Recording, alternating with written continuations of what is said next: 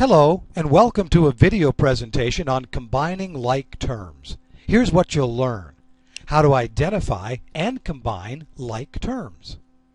Now before we begin, let's define a few key words. The word variable. A variable is just a letter that represents a number whose value can change or vary. The word coefficient.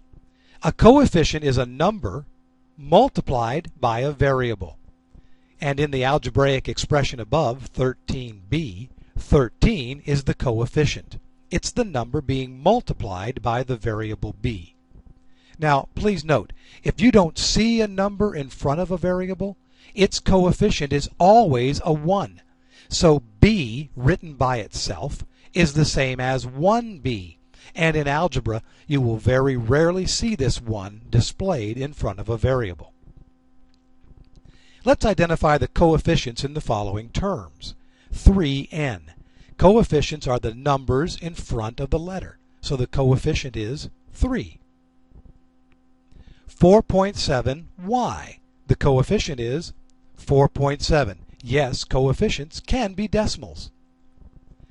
9d to the 5th power. The coefficient is 9. X to the 2nd power.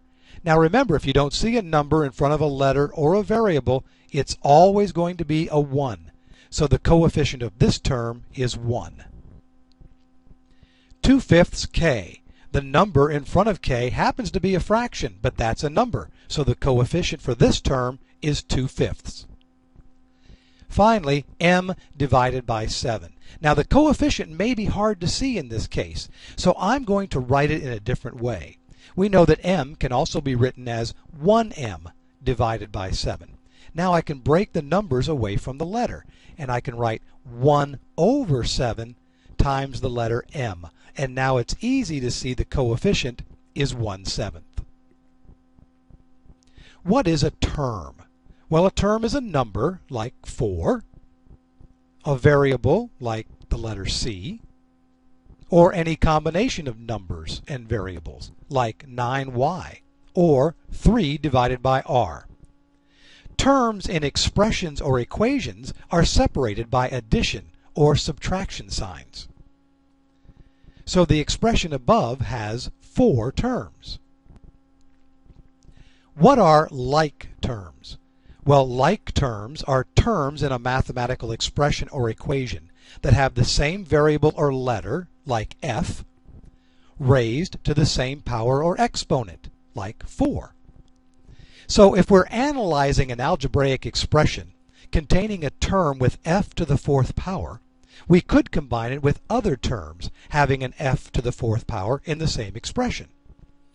You see, combining like terms is a way to simplify a mathematical expression or equation. Now let's identify like terms in the list below. In other words, what terms could you combine if an addition or subtraction sign were placed between them? Remember, we can only combine like terms or terms that have the same variable raised to the same power. Let's start with the first term, y. Remember we said if you don't see a number in front of a variable, it's a 1? Well, the same thing applies to exponents. If you don't see an exponent on a variable, it's also a 1. So we're looking for any other terms in this list with y raised to the 1st power. The next term is an x, so that won't work. The next term is y, but it's raised to the 2nd power, so it's not a like term either. Then there's a k, a j, another k term, an x term, and another y term, but again, raised to the 2nd power. So there are no other terms in this list that could combine with y to the 1st power. So now let's look at the second term, 45x. Are there any other x terms raised to the 1st power? The next number is a y term, a k term, a j term, another k term, an x to the 1st power. So we could combine 45x and this term 8.6x. So let's identify those like terms with a red square.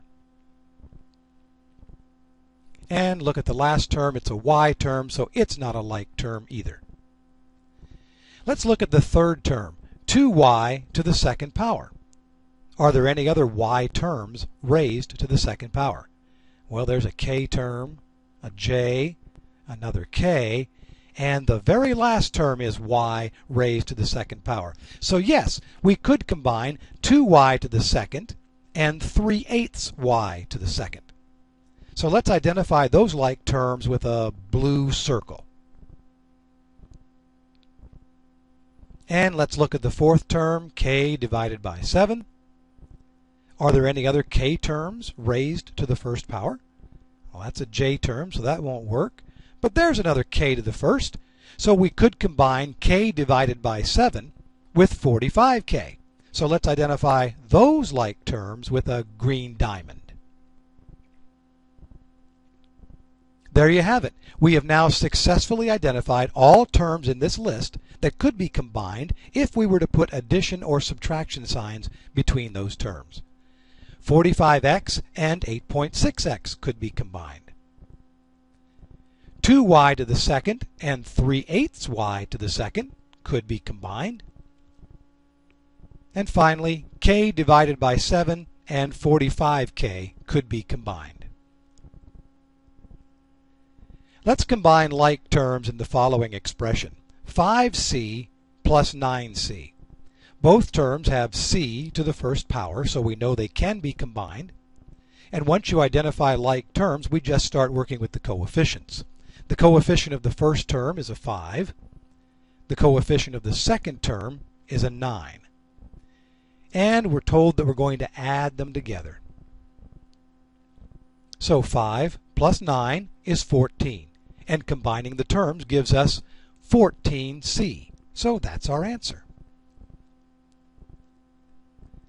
Now, once you identify like terms, another way to look at the problem is to consider the variable as some kind of an item, like apples or any other kind of item you'd prefer. Then we could say we have 5 apples plus 9 apples. 5 apples plus 9 apples will give us 14 apples, or 14c. Now let's combine like terms in the following expression.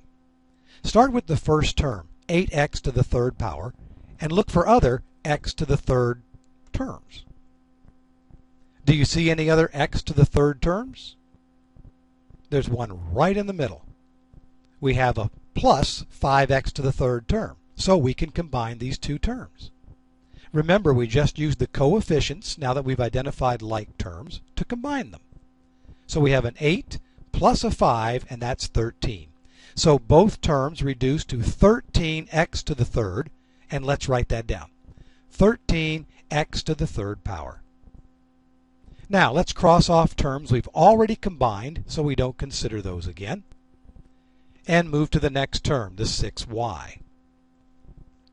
Do you see any other y terms? There is one other y term, a minus 3y. So we can combine 6y with minus 3y. Remember, just use the coefficients now to combine them.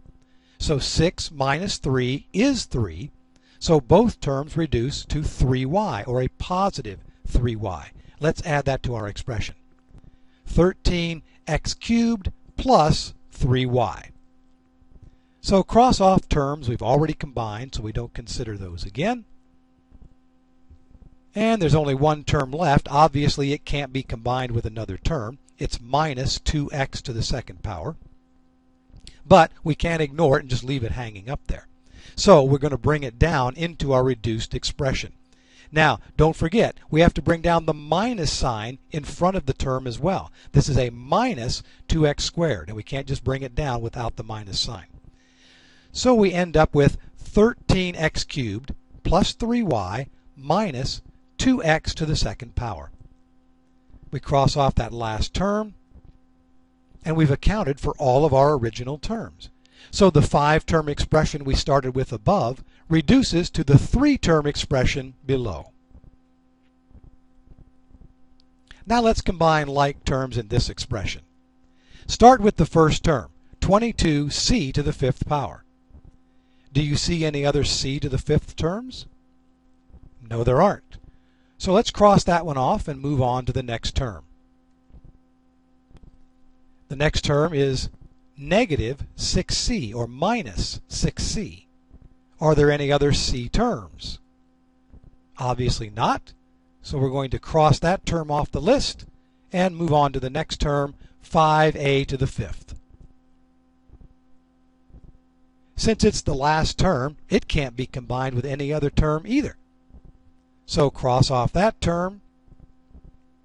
And in this expression, the answer of combining like terms is there are no like terms to combine. Now let's write an expression for the perimeter of the rectangle below, and we'll combine like terms if possible. Perimeter is the distance around an object. So the distance around our rectangle is, let's go ahead and start on the left side with the h. It's going to be h, plus we've got a b on the bottom, plus another h on the right, plus another b on the top. Now we've gone all the way around our rectangle. And if I look at the equation, I should be able to combine like terms. I see a couple of h's, I'll mark those off, and I see two b's, and I'll mark those off. So the perimeter of this rectangle is 2h plus 2b. Congratulations! You've learned how to identify and combine like terms.